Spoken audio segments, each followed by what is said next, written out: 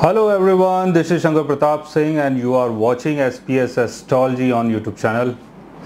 Guys, आज हम बात करेंगे loss of money, loss of value और लॉस ऑफ वेल्थ के बारे में। जी हाँ, कि आपको मॉनेटरी प्रॉब्लम क्यों होती है, पैसे का लॉस क्यों होता है और जो आपकी फैमिली वैल्यू है वो खतरे में क्यों पड़ती है, आप बैंकरप्सी में क्यों आते हैं और कहीं भी अगर आप इन्वेस्टमेंट करते हैं तो आपको बहुत बड़ा लॉस क्यों होता है। ये प्रॉब्लम बहुत सारे लोगों के साथ है कि उनकी जो इन्वेस्टमेंट है वो बेकार हो गई है और जो उनकी फैमिली वैल्यू है और जो उनकी सेविंग है, जो होर्डेड वेल्थ है, उसका भी नुकसान हुआ है। तो ये सारी चीज़ें क्यों होती हैं, ये भी एक बड़ी बात है। तो इसको आज हम जानते हैं। तो इसके लिए मैंने नोट्स तैयार किया है और नोट्स मैं इसलिए तैयार करता हूँ कि कोई ऐसी चीज़ ना हो जिसको मैं भूल जाऊँ। बट इसका मतलब ये नहीं है कि मैं लिख के आप लोगों को बता रहा हूँ और जब भी मैं आप लोगों को बताऊंगा तो वो मैं वही बताऊंगा जो मैं जानता हूं। तो ऐसा नहीं है कि मैंने कहीं से इसको नोट डाउन किया है तब मैं आपको बता रहा हूं। You can believe on me because you know me. Okay, so guys, जो पहला हमारा जो नंबर है कि आपको मनी लॉस क्यों होता है और कहीं भी अगर आप इन्वेस्टमेंट करते हैं तो पैसा आपका क्यों डूब जाता है, पैसा आपका चोरी क्यों हो जाता है, लॉस क्यों होता है पैसे का, वैल्यू आपकी क्यों खराब होती है। तो उसके लिए यानी जो पहला नंबर है वो ये है, if Lord of the second house is placed in 6th house, 8th house and 12th house. अगर सेकंड हाउस का Lord 6th house, 8th house या 12th हाउस में होता है तब आपको मनी प्रॉब्लम हो सकती है और फैमिली वैल्यू का लॉस हो सकता है। The placement of Rahu, Ketu and Saturn in second house, 4th house and 8th house. अगर राहु, केतु और सैटर्न की प्लेसमेंट अगर सेकंड हाउस में, 4th हाउस में या 8th हाउस में होती है तब भी आपको मनी प्रॉब्लम हो सकती है। If Lord of the second house, 4th house and 8th house is placed with Rahu, Ketu and Saturn. अगर सेकेंड हाउस का लॉर्ड, 4th हाउस का लॉर्ड और 8th हाउस का लॉर्ड अगर राहु, केतु और सैटर्न के साथ अगर प्लेस्ड है तब भी आपको मनी लॉस हो सकता है, फैमिली वैल्यू का लॉस हो सकता है। If Lord of the second house, 4th house and 8th house in combust position, अगर सेकेंड हाउस का लॉर्ड, 4th हाउस का लॉर्ड, 8th हाउस का लॉर्ड अगर कंबस्ट पोजिशन में है तो दूसरे लोगों के इन्फ्लुएंस के कारण आपको मनी प्रॉब्लम होती है और आप अपनी वैल्यू को नहीं बना पाते हैं। If the Lord of the second house, 4th house and 8th house is expected bye Rahu, Ketu and Saturn. अगर सेकेंड हाउस का लॉर्ड, 4th हाउस का लॉर्ड, 8th हाउस का लॉर्ड अगर उसको राहु, केतु और सैटर्न देख रहे हैं तब भी आप मनी प्रॉब्लम को फेस कर सकते हैं। Lord of second house, 4th house and 8th house in debilitation. अगर सेकेंड हाउस का लॉर्ड, 4th हाउस का लॉर्ड और 8th हाउस का लॉर्ड अगर डेबिलिटेशन में है यानी नीच के हैं तब भी आपको मनी प्रॉब्लम हो सकती है। अब मैं इसमें सेकेंड हाउस, 4th हाउस और 8th हाउस के बारे में ही क्यों बोल रहा हूँ, बिकॉज सेकेंड हाउस जो है वो है आपकी होर्डेड वैल्यू, होर्डेड वेल्थ, आपकी सेविंग, आपका बैंक अकाउंट। 4th हाउस का संबंध है आपके एसेट से, यानी जो भी आपका फिक्स्ड जो एसेट्स होता है उसका संबंध 4th हाउस से है। लाइक जैसे प्रॉपर्टी हो गया, घर हो गया, फ्लैट हो गया, गाड़ी हो गई।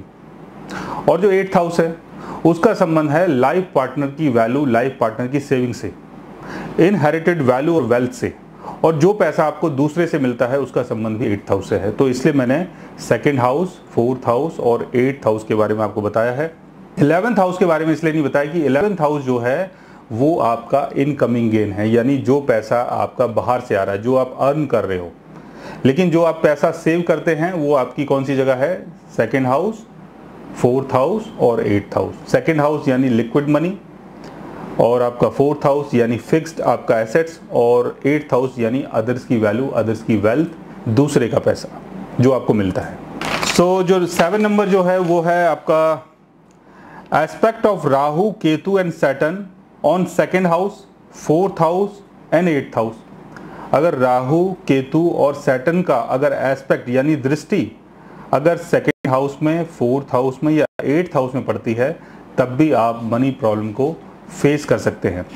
बिकॉज राहु का जो एस्पेक्ट है वो ये बता रहा है कि आपको उस चीज़ की डिज़ायर है। केतु का जो एस्पेक्ट है वो ये बता रहा है कि आप उस चीज़ से लापरवाह हैं। सैटर्न का जो एस्पेक्ट वो ये बता रहा है कि उसको सेव करने में आपको प्रॉब्लम महसूस हो रही है। बिकॉज सैटर्न जो है वो चीज़ों को डिले कर देता है, बट डिनाई नहीं करता, डिले कर देता है यानी स्लो कर देता है। अगर सैटर्न का अगर नीच अगर दृष्टि पड़ती है, जैसे सैटर्न की अगर नीच दृष्टि, लाइक जैसे सैटर्न अगर एरीज साइन को देख रहा है और अगर आपका एरीज साइन अगर फर्स्ट हाउस में, फोर्थ हाउस में या एट्थ हाउस में पड़ता है, तब भी आपको मनी लॉस हो सकता है यानी मनी प्रॉब्लम हो सकती है। If the Lord of second house, fourth house and eighth house in retrograde position, अगर सेकेंड हाउस का लॉर्ड, फोर्थ हाउस का लॉर्ड, एट्थ हाउस का लॉर्ड अगर वक्री है, वक्री पोजीशन में है, तब भी आपको मनी प्रॉब्लम हो सकती है।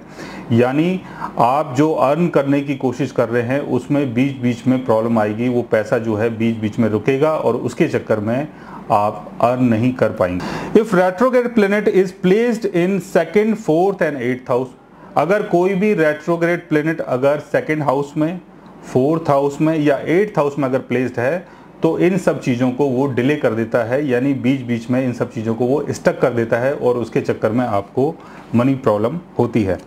इफ द सेकेंड हाउस और fourth house and eighth house is expected by the retrograde planet, अगर सेकेंड हाउस, फोर्थ हाउस या एट्थ हाउस अगर किसी वक्री प्लेनेट से अगर देखे जा रहे हैं या दृष्ट हैं, तब भी आपको मनी प्रॉब्लम हो सकती है। If the Lord of second house, fourth house and eighth house is कंज्वाइंड with the retrograde planet, अगर सेकेंड हाउस का लॉर्ड, फोर्थ हाउस का लॉर्ड, एट्थ हाउस का लॉर्ड अगर किसी रेट्रोग्रेड अगर प्लेनेट के साथ बैठे हैं, तब भी आपको मनी प्रॉब्लम हो सकती है। If the planets Venus and Jupiter is in debilitation और इन रेट्रोग्रेड पोजिशन, अगर शुक्र और जुपिटर अगर नीच के हैं या वक्री हैं, तब भी आपको मनी प्रॉब्लम हो सकती है। If Venus and Jupiter is placed with malefic planets like sun, Rahu, Ketu and Saturn, अगर शुक्र और बृहस्पति अगर राहु, केतु, सैटर्न या सन के साथ अगर कहीं पर प्लेस्ड हैं, तब भी आपको मनी प्रॉब्लम हो सकती है। बिकॉज सन को भी एक मैलेफिक प्लैनेट माना जाता है, क्योंकि सन जो है वो बर्न करने वाला है, यानी चीज़ों को बर्न कर देता है, यानी प्लैनेट्स की जो एक अपनी जो पावर होती है, सन उसको बर्न कर देता है। If you are going through the period of साढ़े सती और शनि ढैया, तब भी आप मनी प्रॉब्लम फेस कर सकते हैं, यानी अगर आपके ऊपर साढ़े सती चल रही है या शनि की ढैया चल रही है, तब भी आप मनी प्रॉब्लम फेस कर सकते हैं। If the malefic planets transiting through second house, fourth house and eighth house, अगर मैलेफिक प्लेनेट अगर सेकेंड हाउस से, फोर्थ हाउस से और एट्थ हाउस से अगर ट्रांजिट हो रहे हैं, तब भी आप मनी प्रॉब्लम फेस कर सकते हैं, यानी आपकी जो वैल्यू है वो खतरे में पड़ सकती है और आपको मनी प्रॉब्लम हो सकती है।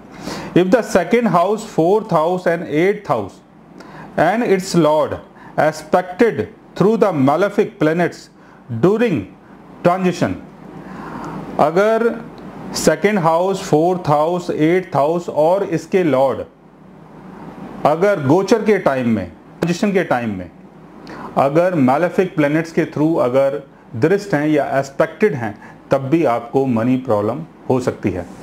तो ऐसे बहुत सारे कॉम्बिनेशन हैं आपकी कुंडली के अंदर, जिसके कारण आपको मनी प्रॉब्लम फेस करनी पड़ती है कई बार, और कई बार आप बहुत बड़ी प्रॉब्लम में आ जाते हैं, बहुत सारा कर्जा आपके ऊपर चढ़ जाता है, प्रॉपर्टी का लॉस, घर का लॉस, तमाम टाइप की प्रॉब्लम होती है, सोसाइटी में आपका नाम खराब होता है, बदनामी होती है।